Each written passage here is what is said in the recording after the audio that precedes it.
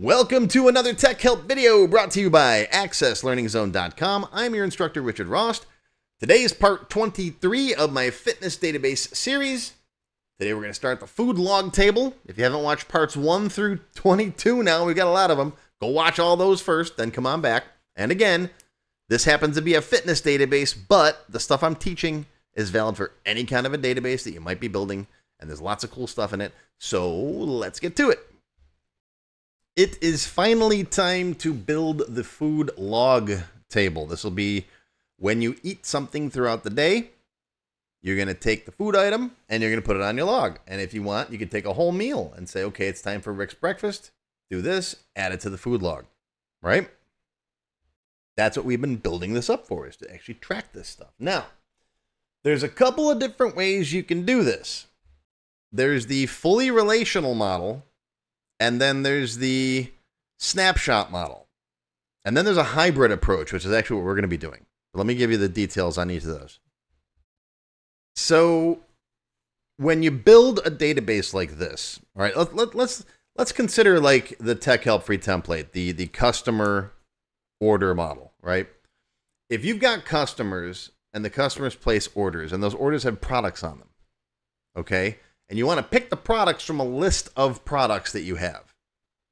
Okay, hard drive, monitor, keyboard, whatever. Let's say you're selling computers, okay? Now you got a product table, which is one of the things I build in my full course. We didn't do that in the Tech Help video, but normally you'd have a product table where you could pick products from, just like we're picking food items, right? But those products might change slightly throughout, their usage, especially their price.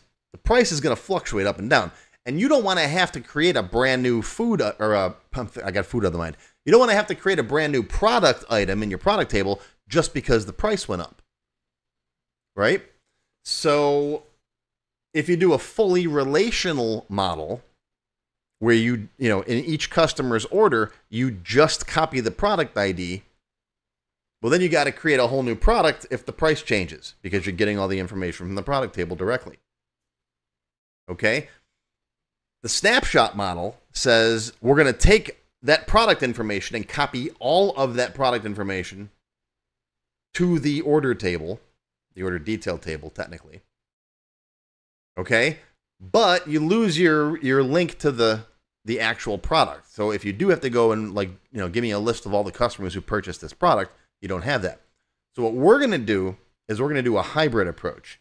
We're going to keep the IDs, but we are going to copy over most of that information into the food log. Once in a while, you may hear that little sound right there.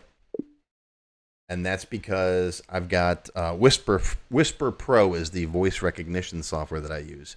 And I've got a Stream Deck here. And every now and then when I'm recording, instead of hitting the hotkey to stop recording, I hit the Whisper Pro thing and it starts voice recognition. So that's why once in a while, if you hear that noise, that's what that is. That's me. I goofed. I don't feel like going back and editing that last video because it was a few minutes. All right. Anyways, getting back to it. With food tracking, the calories in a chicken breast are not going to just suddenly change overnight, right? But you may want to make a modification to it on the fly, right? You might want to change, maybe you added a little butter to it. You don't feel like putting, a whole new entry in for butter. Or maybe you were wrong. Maybe you did enter it wrong and you found a new source and says, oh, hey, no, there's actually this many calories. So you might want to be able to go back and change them all. So by keeping the IDs, you can at least pull up a query and say, hey, this item is used in these food log items, right? But you don't necessarily have to change them all, right? So this method, the hybrid method, it's good if you want to just manually, change an item on the fly. But it's also good if you want to go back and fix a mistake and need to find all the older items. So that's why I like to store both.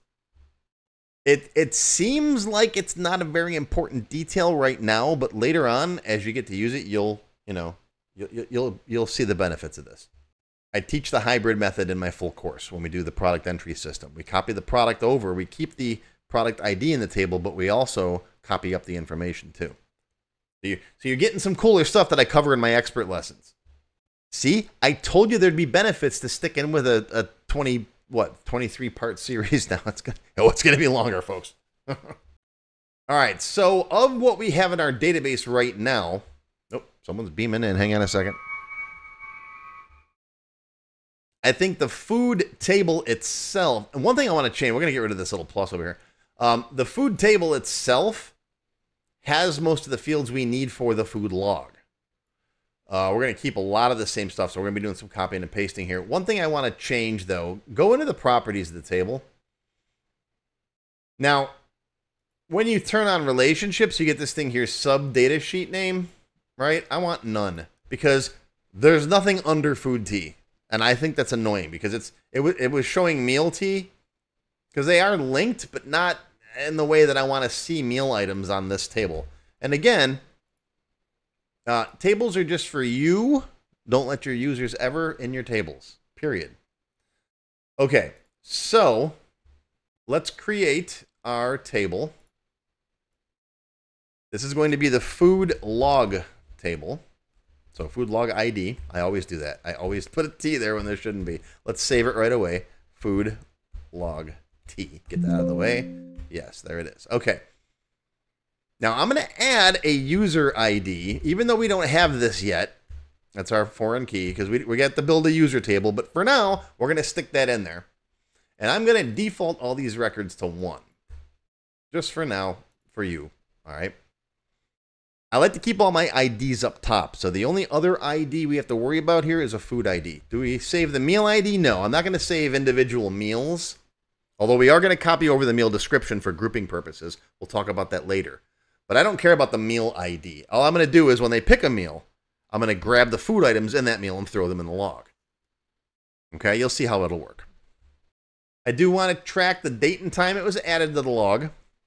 So let's call this FoodDateTime. That'll be a date time, and I'm going to default it to now. Do I call this just date? No. Do I call it just date time? No. You can call it my date time. Why? Those are reserved words. We don't use those, right? I don't think we have any other dates in here. There's no dates in any of these tables, right? I don't mean the dates that you eat or the dates that you go on.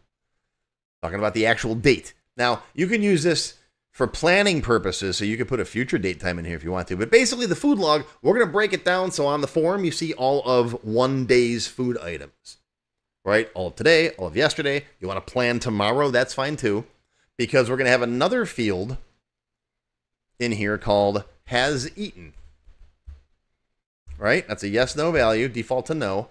So have you actually consumed that yet? And then on the bottom in the totals, we'll say, here's what you've got planned for the day. Here's what you've actually eaten so far, right? So I do this myself, too, because I like to plan out the day. And I know that I've got like a 450 calorie yogurt and fruit bowl coming up at the end of the day, because I look forward to that every night. And so if I'm at, if my goal for the day is 2,000 calories and I'm already at 1,700, I got to make some adjustments. I can see what I've already eaten and what I have planned for that day. So that helps. All right, next is going to be the quantity. Now here's where it's going to get a little weird. And for quantity, we're going to make the type down here double. Remember, there's either long integer or double. I only use those two types. Long integers for integers, right? Counting numbers. And doubles for anything that needs a fractional component. And you might eat 1.5 eggs, for example. Okay? And you don't want to go in there and figure it out by ounce or blah, blah, blah. We'll make the default for that 1. Now, we're going to keep the quantity so we know how many, obviously, you've eaten.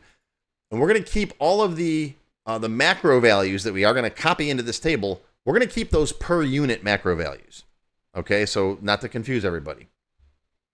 So the log will do the math for you, but I'm going to copy over the macro values from the food table as per unit. We'll get to that in a second. Now, I'm going to do all the fields we're going to copy from the food table last. So let's do all the things here so far that are for just this table. All right, I'm going to do log notes.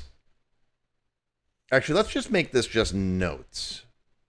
Because we are going to copy over the food notes. I don't think I'm going to copy the meal notes.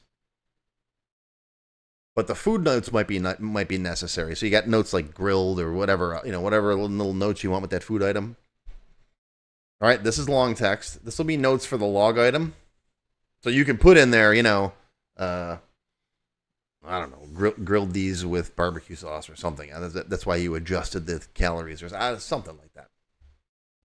Yeah, let's make this food log notes so we don't get confused, because we are going to have another notes field in here. Okay. Now, from the food table, we are going to copy over the description. I also am going to copy over the meal description, too, if there is one, because later on when we do a report, when we make a printed report, we can then group by the meal description. Right? So if you do copy over a meal, you can put all of the items under Rick's breakfast, for example. Okay? So I'm going to copy over the meal description and the food description. So we've got both of those. Okay?